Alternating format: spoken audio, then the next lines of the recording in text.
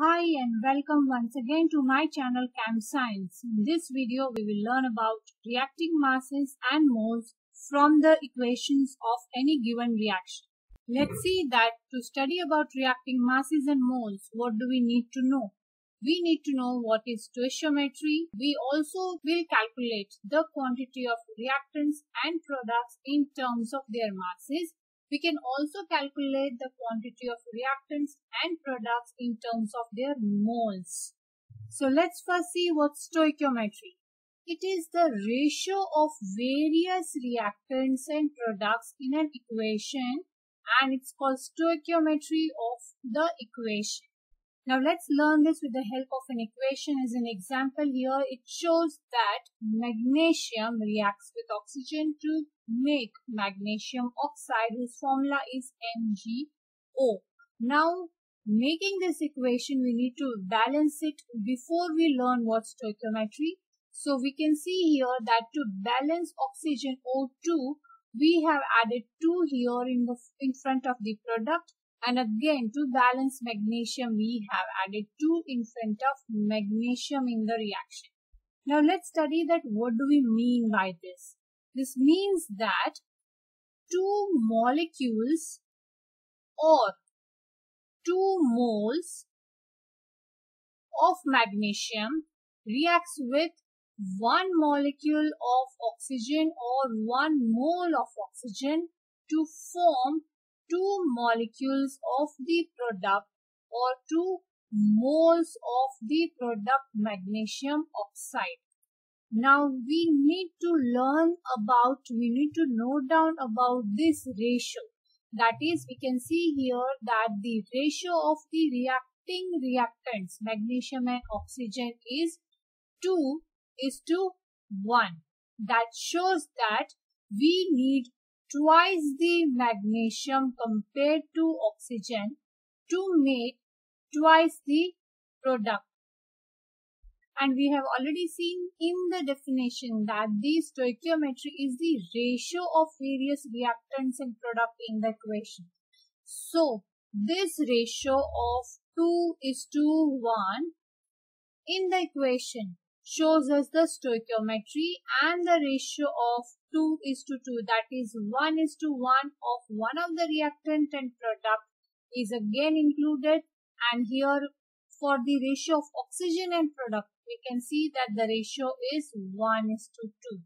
So this ratio of 2:1:2 is called stoichiometry of the equation. Now let's see some calculations using masses in an equation. The first example is, what masses of calcium oxide could be obtained by heating 25 gram of limestone? So the first thing which we need to know here is that what is limestone? That is calcium carbonate. And we also need to make an equation for this question. So what question says is that heating calcium carbonate, limestone, gives calcium oxide. So we know the equation, it is calcium oxide and it gives carbon dioxide also. Now the second thing which we need to do is balance this equation. But as we can see that this equation is already balanced, the number of calcium, carbon and oxygen atoms on both the sides is same. So this equation doesn't need the balancing. Now the question asked is about the masses. We need to calculate the mass, and we are also given the mass in the question. So here the second thing which we need to know is the relative atomic mass of our compounds given in the question, that is calcium carbonate and calcium oxide.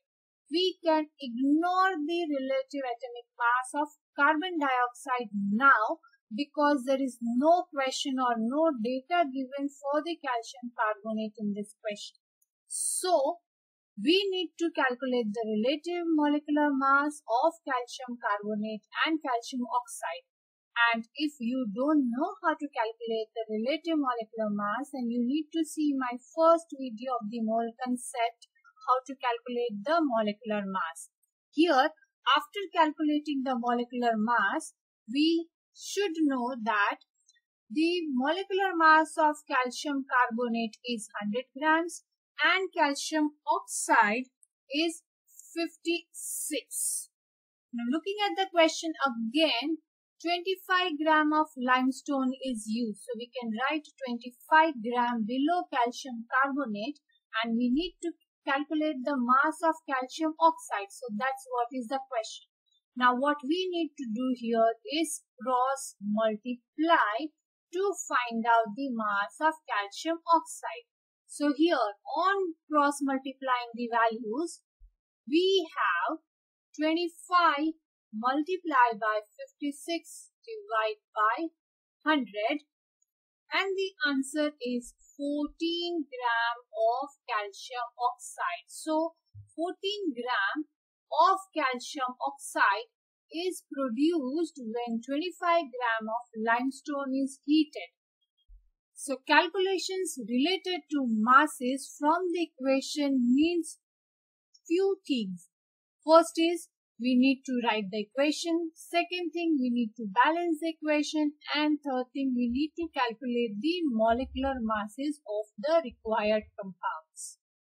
Now let's see another example of the similar type which says calculate the mass of water formed when 4 gram of methane is completely burned in oxygen.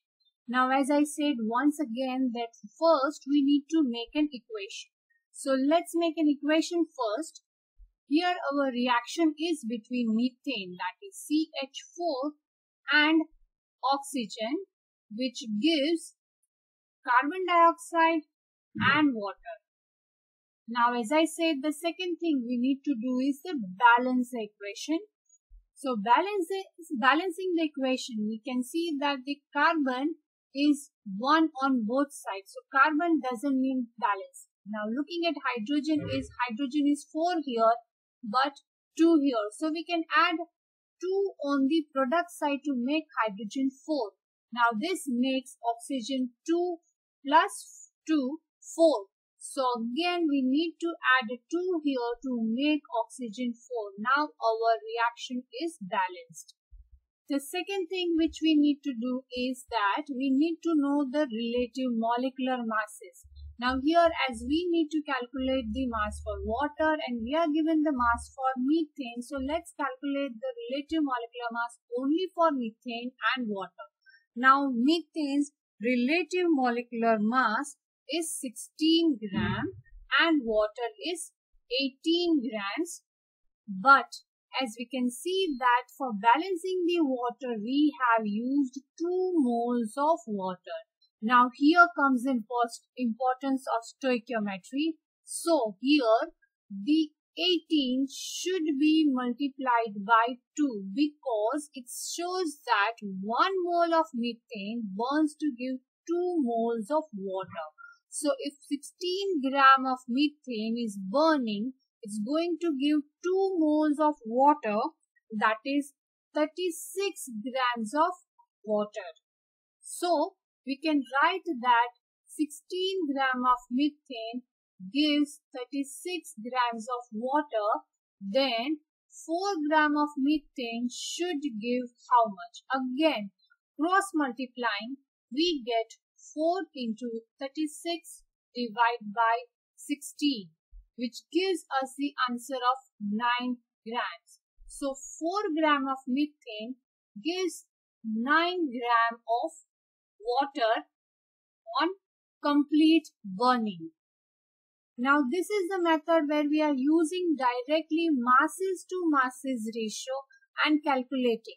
But in many of the cases we have seen that people first convert the mass to moles and then using the mole ratio the calculation is done. Again after calculating the moles then it is converted back to mass. Now that's an indirect method and find it a very long method, so we can use such mass method directly also. But if some question asks you about the moles, then we can calculate through the moles also. So let's see our next example using moles. So here is our next example. Actually the question is same but we have reformed it where it's asked Calculate the moles of water formed when 4 gram of methane is completely burned in the oxygen. Now you can see that it's the same question, but in place of mass, we have replaced it by moles. So as we had calculated earlier that 9 gram of water was produced through our calculation when we had done it through masses.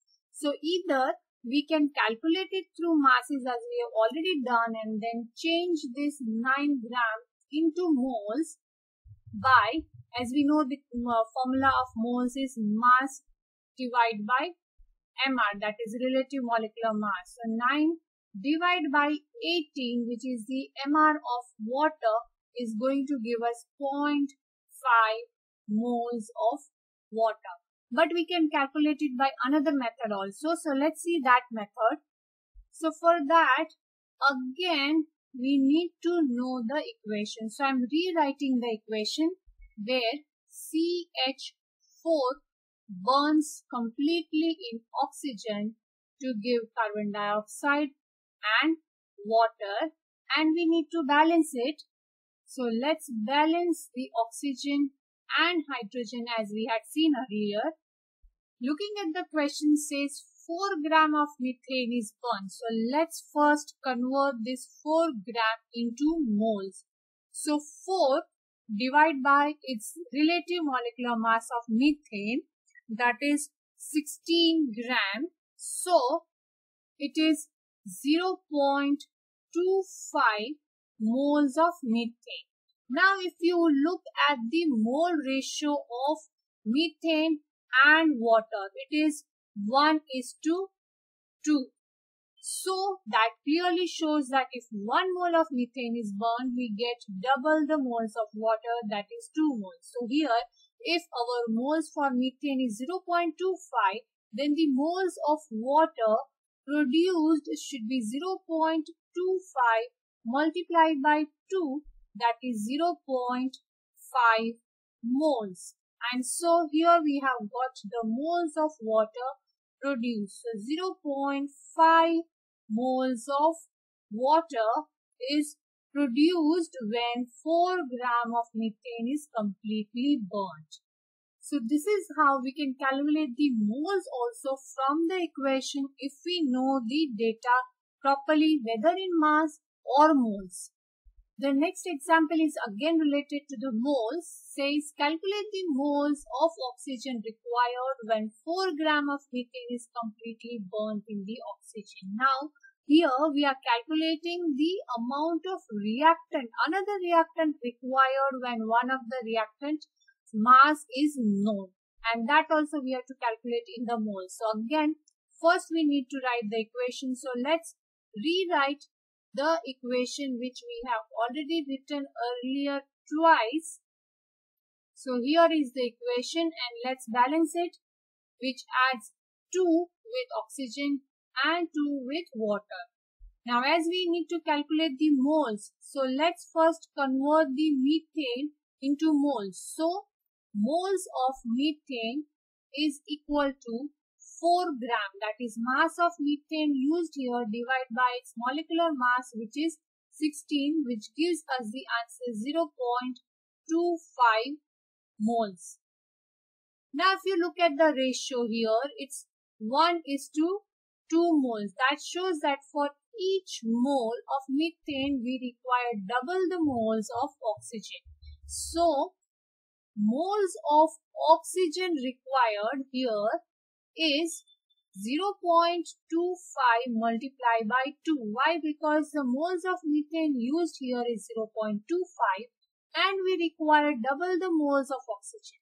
So we are multiplying it by 2, which gives us the answer of 0.5 moles of oxygen gas. So this is our answer and it shows us that 0.5 moles of oxygen is required minimum to react with 4 gram of methane. So here we have seen two methods using calculations of equations. That is, we can calculate any given mass of a reactant required or product formed, or we can calculate the moles also of any reactant or product if some equation data is given and one of the reactant, how much of the reactant is used is given. So this is what we can do calculations using moles and masses, and here is what is involved stoichiometry. And in our next videos, we will also see more calculations related to this, because here I have just given one or two examples. But if you have understood this and you have liked my video, don't forget to subscribe it, and don't forget to see my earlier videos also if you haven't seen.